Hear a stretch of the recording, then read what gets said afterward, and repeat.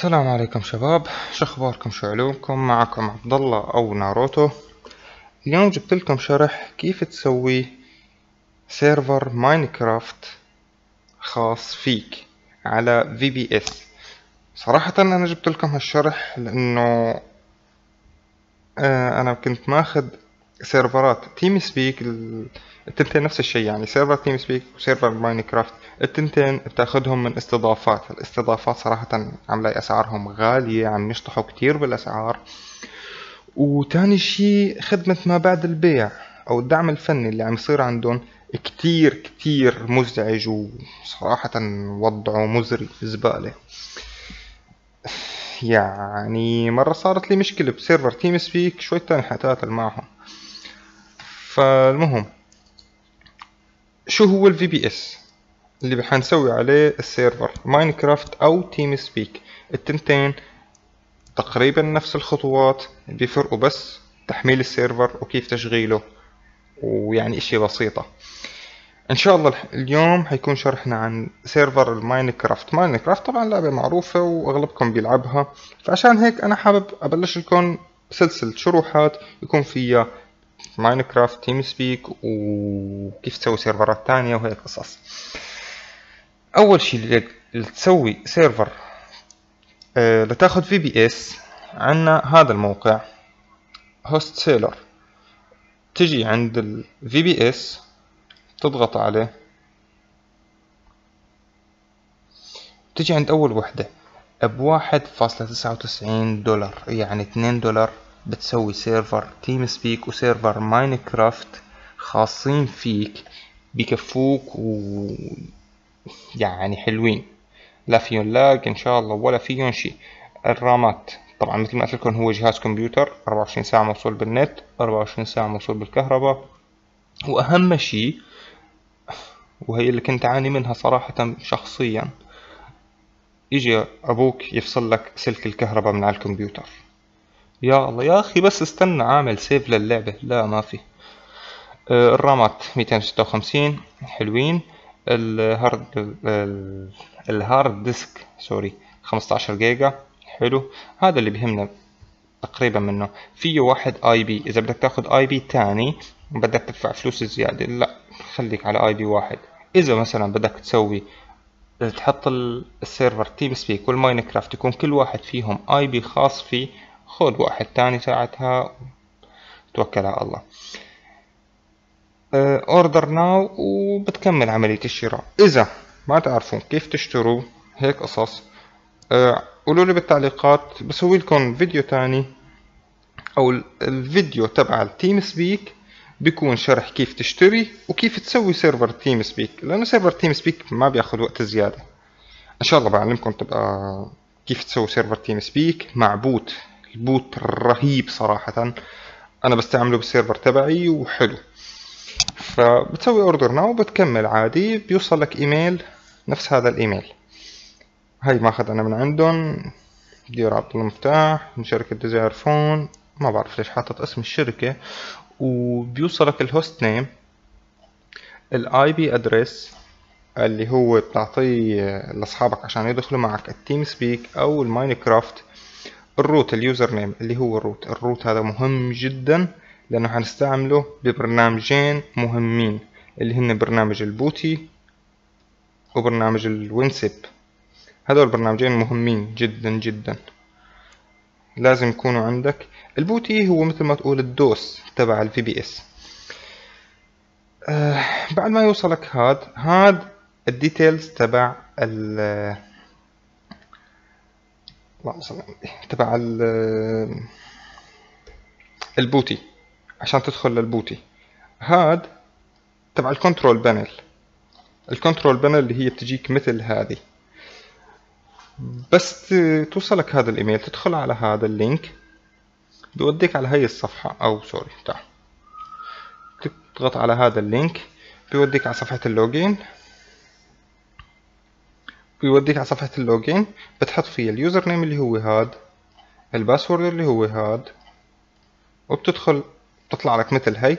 تضغط على هاد الهوست نيم، اذا كنت ماخذ واحد بيطلع لك هون واحد، اذا كنت ماخذ اثنين بيطلع لك اكثر من واحد. هاي الاي بي، هاد الستاتس تبعي اونلاين.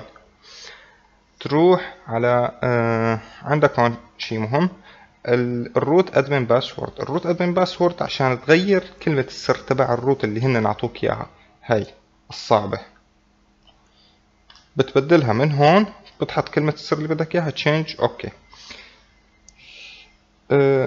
بتروح على الري انستول، اول ما تاخده بكون فاضي. هدول انظمة التشغيل اللي فيه اللي بتنصبهن على الفي بي اس، سنتوس دي بي ان وهيك قصص، ولين لينوكس.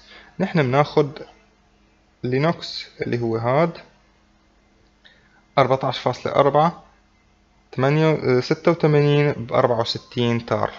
تضغط عليه هون، تضغط ري انستول، تضغط له يس. تاخد 10 دقايق تقريبا، بس تضغط يس بتطلع لك مسج فوق انه اوكي نحن بلشنا فيه وبياخد 10 دقايق. بس توصلك هاي المسج ترجع لهون، هون بيطلع لك اوف لاين بالاحمر، بدك تستنى تقريبا 10 دقايق حتى يشتغل الفي بي اس. حتى لو عملت ريفرش وطلعت لك اونلاين ما حيكون شغال الفي بي اس 100%، حيكون فيه يعني ما حيكون شغال. المهم ما حيكون شغال، بدك تستنى 10 دقايق. المهم نحتاج طبعا لأوامر عشان نشغل التيم سبيك الماينكرافت سوري. هذول الأوامر بحط لكم الرابط تبع هذا المجلد تبع هذا الملف بالديسكريبشن عشان تحملوه. الحين ندخل على برنامج البوتي. بعد ما استنينا 10 دقايق، انا صراحة سويته قبل الفيديو عشان تكون سريعين. برنامج البوتي اول ما تفتحه بتحط هون الاي بي تبعك، البورت 22 بتحط له اوبن. اول مرة تفتحه بتطلع لك هاي، بتحط عليها يس. بعدين بيطلع لك هون لوجين از اللي هو اليوزر نيم تبعك اللي هو روت. الباسورد قد ما كتبت ما حيطلع لك كتابة هون نهائيا، بس اكتب واكبس انتر فتح نظامي. اوكي الحين بنبلش بالاوامر. اول امر عندك لتحديث ال VPS كنترول سي تنسخه من هون. اللصق بهذا البوتي هو بزر الفار الايمن، اذا كبست كنترول في ما يطلع لك شيء. هي كنترول في انتر ما طلع لي شيء. انتر يا طيب. اوكي بزر الفار اليمين لصق، تكبس له انتر. هذا الامر سريع ما بياخذ وقت.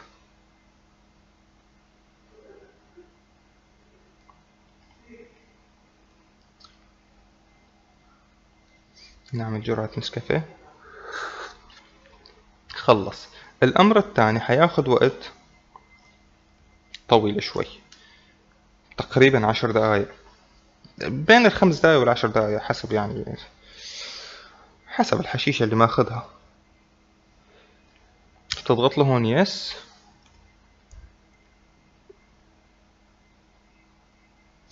اوكي الحين بوقف الفيديو وبرجع لكم بس يخلص. باك شباب رجعت لكم، هي خلص تحميل الجافا. الحين بنحمل السكرين، كنترول سي كنترول في. الحين عشان ندخل للمجلدات نكتب الامر cd space \home. ندخل على مجلد الهوم. عشان نسوي مجلد للماينكرافت ننسخ هذا الامر، لصق انتر. عشان ندخل للمجلد هلا الحين نكتب الامر ls، بيطلع لنا انه في مجلد اسمه ماينكرافت. عشان ندخل للماينكرافت للمجلد ننسخ الاسم كنترول سي زر يمين دخلنا.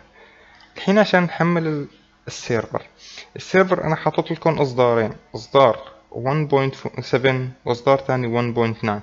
ال 1.7 قديم شوي، بعض الامرات اوكي خلينا على المرات زبطت.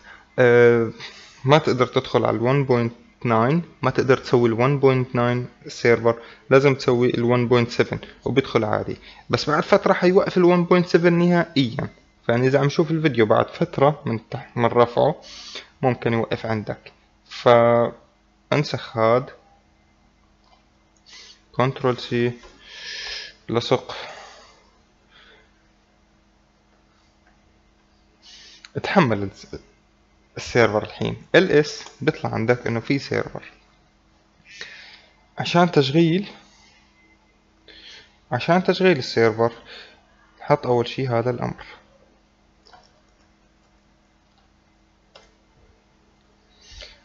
اوكي، نرجع بنحط هذا الامر بعد.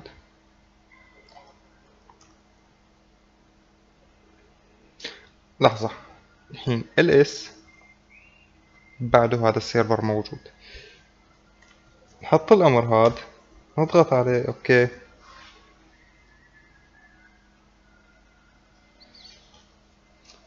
الحين نزل بعد مجلدات تانية. ls طلع عندك مجلد 2 وهذا وهذا. نروح على برنامج الوينسب.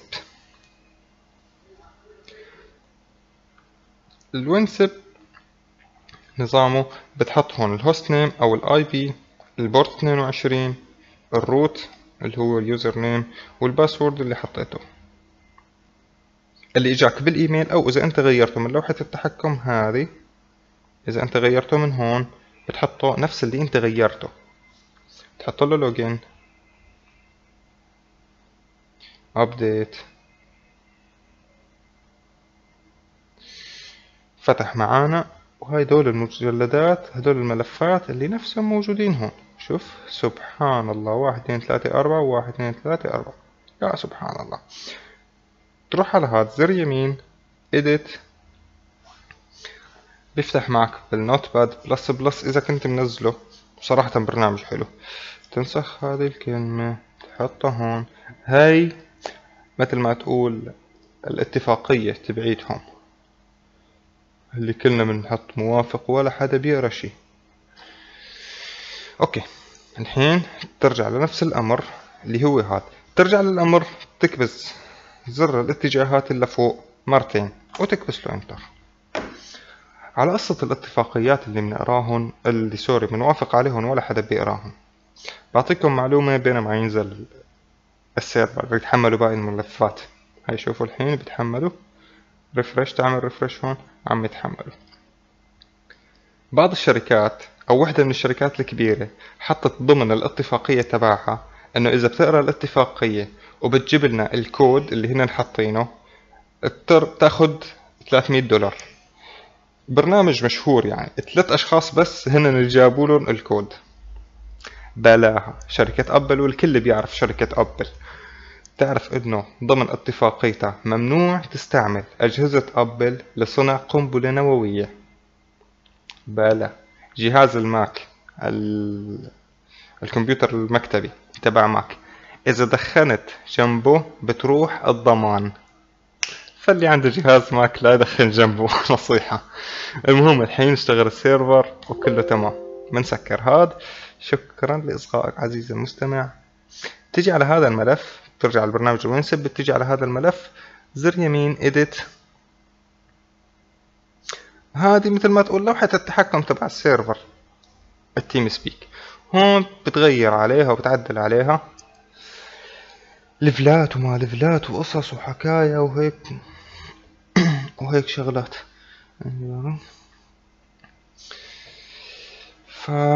بس تعدل هون وحاول ما تخبص كتير عشان ما يخرب عليك السيرفر. بس تخلص تعديل هون تكون السيرفر عندك شغال 100% نظامي، وبتقدر تعطيه لاصحابك وتدخلوا وتلعبوا سوا وتنبسطوا واهم شي رجاء خاص جد ما تنزلوا فيديوهات عن ماينكرافت، والله ملينا يا شيخ. فوت على قناة طبخ بلاقي حاطين ماينكرافت، تفوت على قناة وثائقية بلاقي حاطين ماينكرافت. هل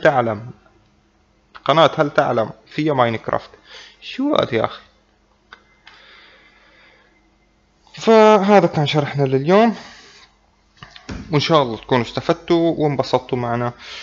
وانا اسف على السحب اللي سحبته من فتره، بس صراحه ما كان عندي شيء انزله، يعني ما كنت غير العب كود كود كود كود كود. طيب اوكي، وبعدين اعتقد انه كلياتكم مليتوا منها يعني، او مليتوا من الفيديوهات تبعها، ما حدا بيمل من اللعبه، اللعبه حلوه. بس هذا اللي عندي اياه. اذا بدكم اي شيء، تحتاجوا اي شيء، حاطلكم حسابي بتويتر تحت، اذا بدكم شيء تبعتولي عليه، حسابي بالانستغرام بعد اذا بدكم. اذا بلاقي تفاعل حسوي شروحات اكتر ان شاء الله. حسوي لكم الفيديو الجاي ان شاء الله كيف تسوي سيرفر تيم سبيك، مثل ما انا مسوي سيرفر تيم سبيك على الفي بي اس. هاي انا الرخصة تبعيتي تبع تيم سبيك. الفي بي اس اللي ماخده، في واحد تاني انا ماخده غير هاد، مركب عليه رخصة التيم سبيك. اذا ان شاء الله لقيت تفاعل بسوي لكم فيديو كيف تركب رخصة تيم سبيك، واذا لقيت تفاعل كمان بسوي لكم رخصة كيف تسوي البوت تبع التيم سبيك، مثل ما انا مسوي هون بوت. بوت بيسحبك بينقلك شي رهيب البوت. وبس تصبحوا على خير، شكرا لكم.